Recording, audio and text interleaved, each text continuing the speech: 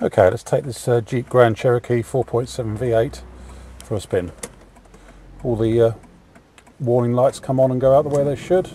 All the gauges work properly. It starts absolutely on the button.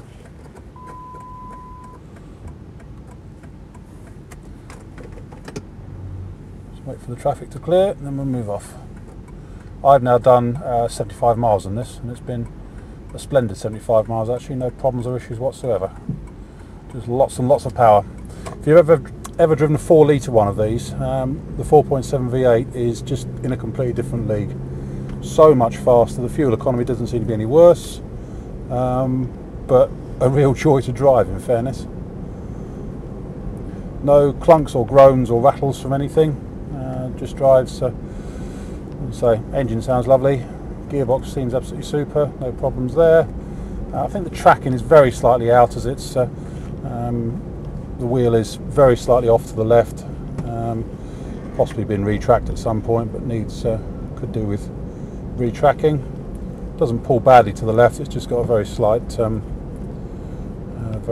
off to the left on it. It's got digital split climate control, which is fully working and properly cold on this one.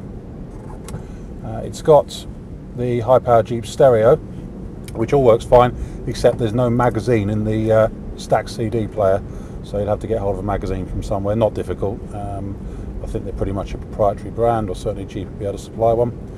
Got cruise control. In front of you, dial-wise, you've got obviously fuel gauge, voltmeter, oil pressure, which runs at around about between 1/2 and 3/4, no matter what happens when you're moving, and temperature gauge in the corner there, which shows just below the halfway mark all the time, and then rev counter and speedo in the centre. To our right here, we've got all the mirror and window controls.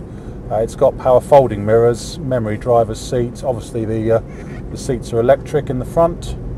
We've also got electric windows all round and electric sunroof, which all functions the way it should. Also got a trip computer on it up here, which tells us what we're doing. But there's just oodles of effortless power from these 4.7 V8s. As I say, they're just a complete cut above the standard 4 litre straight 6 model. Much nicer.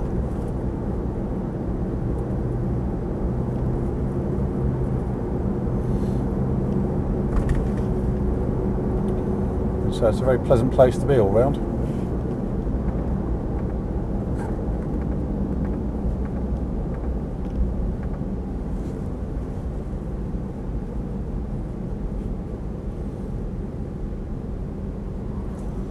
Unfortunately, I was hoping to give it its head up here, but not possible. Too much traffic around.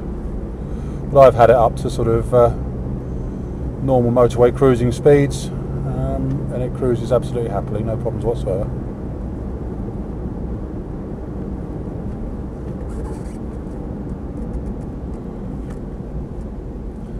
It's also obviously got remote locking, and we've got the usual heated seats and stuff like that.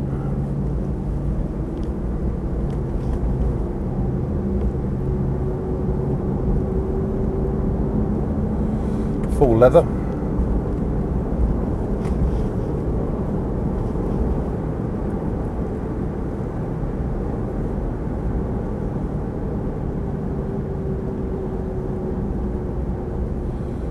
Okay, we're just about coming to where we need to turn off. I've had the cruise control working, that's all absolutely fine.